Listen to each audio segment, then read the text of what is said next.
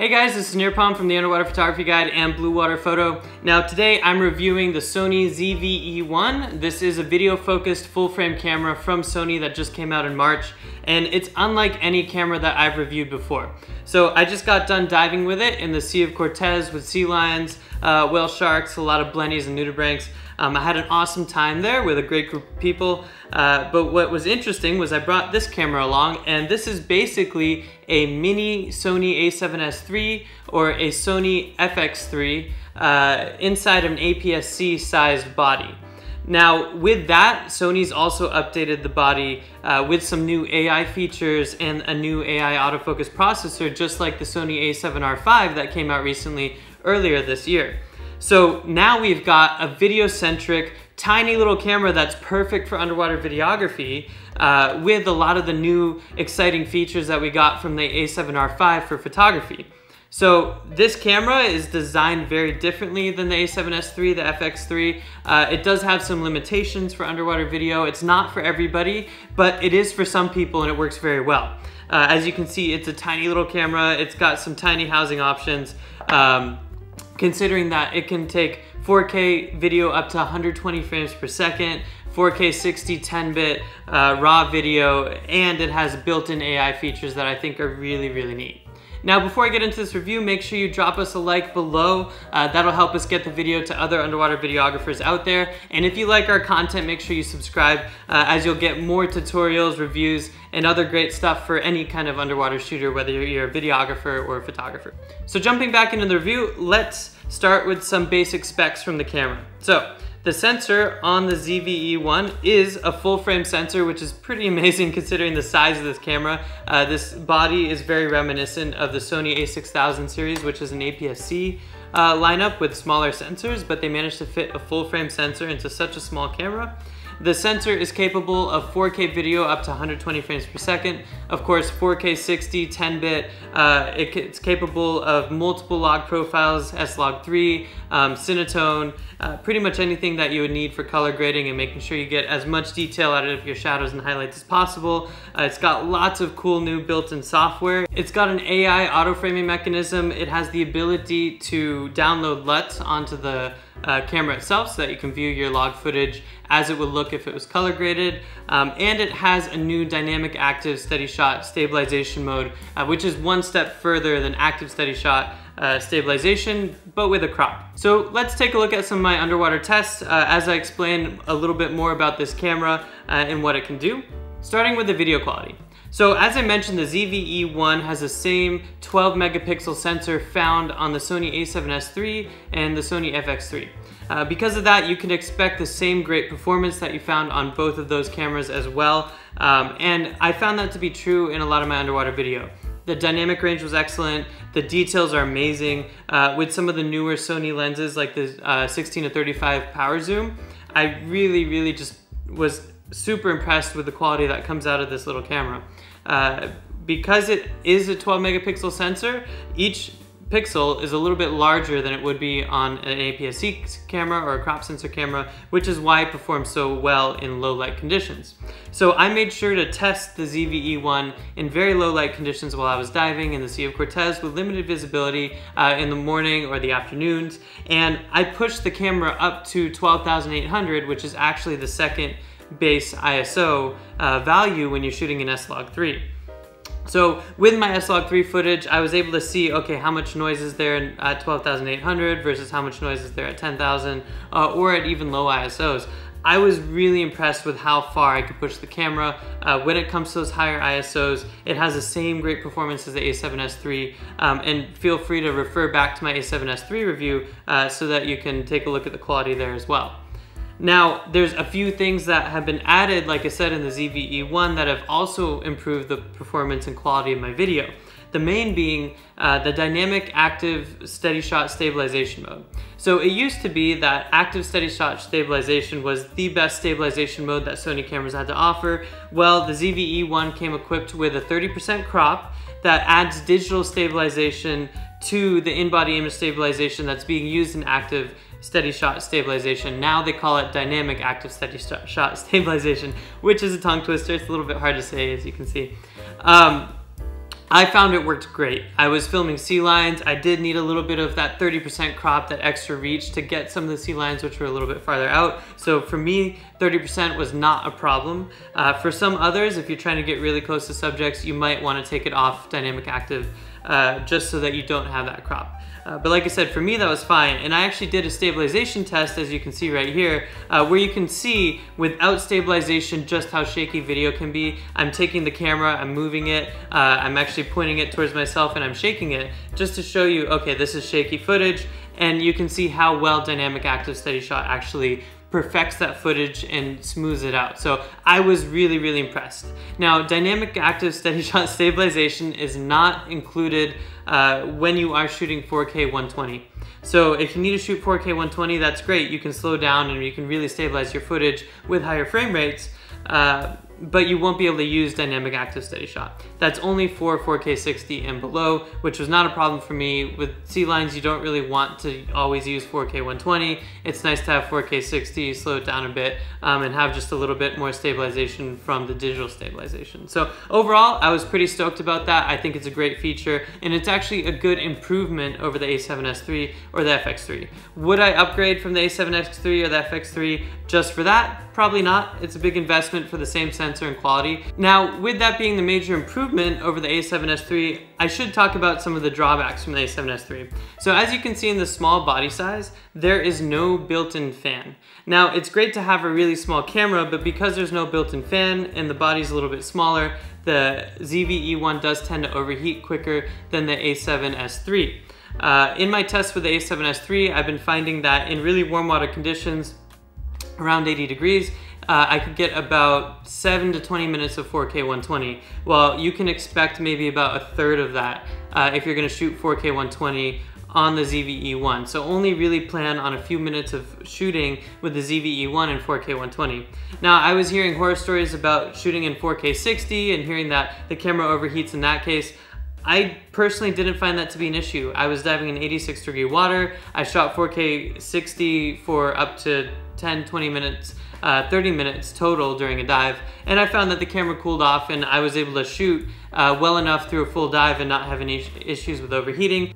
And finally, the camera is built in with a single SD card slot, which unfortunately does not give you the capability of having a backup while you're shooting. Now, the battery on the camera is the new Z battery, which is a higher capacity battery. So it's not like other smaller Sony bodies which had smaller batteries. However, I did find the battery life was actually quite poor with the ZV-E1. So when I was diving, my camera would last about 2 dives, but I wasn't shooting heavy video. I feel like if you're shooting heavy video all the time, your camera would last maybe 1.5 dives. So I do recommend having a few spare batteries and plan on changing out the batteries on the camera. One of the nice kind of things that you can get for an Ikelite housing is an external USB-C port where you can charge the camera via USB-C through the bulkhead on the housing. So if you're interested in that, make sure you reach out to us at Blue Water Photo Store. That way you can charge your camera without taking it out of the housing in between dives, which is pretty useful. So let's move on from our conversation about image quality and stabilization and talk about some of the cool software features found in the ZV-E1. One of my favorites is the user installed LUTs. For those of you that don't know what a LUT or lookup table is, when you shoot an S-Log3 or Cinetone, everything will look as it would be if you were shooting color graded footage. So ultimately this makes it easy to film in log profiles, but later on, once you put it back on your processor, you can go ahead and process the files to your heart's desire, fix that white balance, fix those details, fix that contrast, and get the perfect video. Another software feature that I tried out that I was pretty excited for and was a little bit disappointed by was the AI auto framing feature. I found that it worked great topside with people, but it didn't work as well underwater with fish and subjects like that. Now that's fine for me. The autofocus system is so good on this camera that I was fine just using the animal eye autofocus tracking and all the typical autofocus features that you can find on the most modern Sony cameras. It would have been cool to have auto framing work as well, but I just couldn't get it to work. If you guys find that there's situations underwater where the auto framing does work, feel free to drop that in the comments below. I'm kind of curious to hear what you guys experience. And finally, that brings me to my favorite software feature, which is always, when it comes to Sony, autofocus. Like I said before, the ZV-E1 has the same AI autofocus processor that the A7R V did, which means that it's got the same incredible AI autofocus system as the A7R V. So I kept the camera in subject detection mode for animals the whole time. It did an amazing job capturing sea lions, fish, and pretty much anything I wanted to shoot. I never really had to worry about focus the whole time I was shooting. I just left it in continuous, and it always found my subject and it got it spot on. So what more can you say for a camera? This camera allows you to focus on composition, which is ultimately what you should really be focusing on and what the art form is when it comes to underwater video. So let's move on to underwater housing and lens options for this camera because I think it'll show you just how powerful the camera is. As we all know, probably the most important thing in any underwater system is size. And when you look at the options for housings, lenses, and the whole shebang, it's pretty amazing what this camera can do versus the size that you have to carry. So this is the Ikelite housing that I shot in the Sea of Cortez. It's very small, simple, easy to use. I actually sought this as my secondary camera. So I was also testing the Canon R100 while I was in the water. I would have this tied up with a lanyard to my BCD and have it float beside me in the polycarbonate housing that Ikelite designed. If you don't have any lights or don't have any strobes or anything like that, then this housing will float. So I just had it hooked up, floating behind me, and anytime I wanted to shoot, I would grab it, take my video, and put it back, floating right behind me again. I thought that was pretty amazing and really fun to be able to shoot professional 4K video anytime I wanted, even while I was taking photos. So that was kind of cool. Now, the housing itself does not come with a bulkhead for strobes. Why is that? Because I highly don't recommend this for underwater photography. It won't work with strobes. There's no mechanical shutter. Forget this camera if you're an underwater photographer. I should have said that in the beginning. I apologize. Now, moving on, let's take a look at what this housing has built in. So you've got your shutter, which I've actually customized while I was shooting to be my record button, which made it really easy to shoot. You just hit the shutter, it starts recording, you're good to go. You can hit the red record button if you really want to. Now, one of the downsides on the ZV-E1 is it only has 2 dials. So I was able to set one for aperture and one for ISO. My shutter speed, I always keep that at twice my frame rate as a 180-degree shutter, which is fine. I don't really mind not having the shutter speed dial there. I very rarely change my shutter speed when I'm shooting video. So having 2 dials made it easy to control as both dials were just from the back of the housing. Now, the camera isn't as customizable as the A7S III or the FX30, so you do want to keep that in mind, but there are a few buttons that you can customize that Ikelite also gives you control of as well. Now the housing comes with a vacuum valve, although the pump is sold separately. That really helps to make sure that you have a good seal before you get in the water. So I think that's a great feature to find in night light housing as well. Now moving on to the Nauticam housing option, which I don't have here right now. The Nauticam option is an anodized aluminum housing option. It's nice and small. The nice thing about the Nauticam housing is it's compatible with wet lenses. So if you want to shoot it with the 28-60 with some of their wet optics, that's a cool option as well. Now my favorite lens that I like shooting with the ZV-E1 was the new Power Zoom 16-35. I think it's a fantastic lens. One thing that I got wrong on this lens that it's really good to know, the aperture ring can be locked, which allows you to control the aperture. But you can only control the aperture if the aperture ring is locked. So please remember to do that if you do get the Power Zoom 16-35. There's also an iris mode, which allows you to actually change the aperture as an iris, which is really cool for filmmakers. It's gonna be a little bit harder for underwater filmmakers unless you have a control ring for that iris right there as well. Now, I thought the zoom control worked pretty well. It did a good job of moving in and out. I actually have some of my footage that I filmed underwater where I was actually zooming in and out, and I think it works great as an all-around wide-angle lens. So if you're an underwater filmmaker, I'd probably stick with the 16-35 f4 power zoom. Now, if you're a macro filmmaker, I would take a look at the Sony 90mm macro. I think it does a great job. It has a lot less focus breathing than the Sigma 105. One of the cool things about the ZV-E1 is it actually has focus breathing compensation, which I think is awesome. Now, I didn't really have any problems with focus breathing while I was shooting, but that's something to know, and I think it's a really cool feature of this camera as well.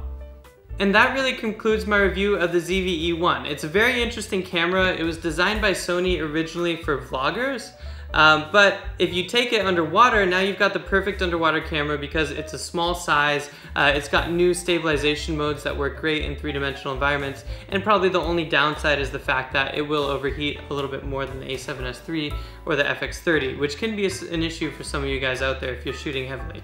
So anyway, if you like this video, again, please make sure you like and subscribe. If you have any questions about the ZV-E1 at all, make sure you drop them in the comments below. So with that, I hope to see you guys out there diving with the ZV-E1, and I can't wait to see some of the footage you guys get.